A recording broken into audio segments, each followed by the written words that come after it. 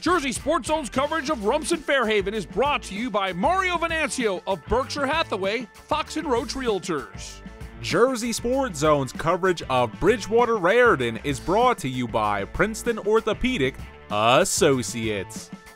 Bridgewater-Raritan is one of New Jersey's few remaining undefeated teams, and they get a chance at redemption. The Panthers fell to Rumson-Fair in last year's Tournament of Champions semifinals. The Bulldogs get a chance to show their home crowd that last season's win was no fluke. The first quarter action, it comes fast. Leo Pasalacqua gets the Bulldogs on the board to open this game. On the other end, Matt Michelik fires a goal through traffic to even the game at 1-1. Then it's BR who takes the lead. Colin Cardilla is a problem. The Rutgers commit gets on the board. Bridgewater-Raritan goes up 3-1 at the end of one.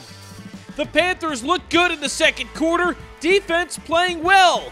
Will Casica with one of a number of saves to preserve the lead. Bridgewater-Raritan would go into the halftime break with a 4-2 advantage. This goal courtesy of Tom Tremarco. The Panthers played a very well-balanced first half. BR kept it coming in the third. Look at the concentration from Tremarco to stay out of the crease and bury the rebound. Michelik scores 5 minutes later, and the Panthers' lead now sits at 6-2. But something happened to the Dogs because they woke up. Cole Cashin scores back-to-back goals, and RFH trails 6-4. Then Andy Kroddick gets involved. Cashin finds him on the outside, and Kroddick fires for the goal. Just like that, we've got a one-goal game. Now Rumson is looking to equalize. Bo Kemmler has possession. We've seen him do damage in the past, and this is no different. Kemmler, the long stick, ties this game. RFH erases a 4-goal deficit in a matter of 6 minutes. To the fourth quarter we go, and it's a 6-6 game. Bridgewater breaks out of their dry spell with 7.5 minutes to play when Cardilla beats the goalie here.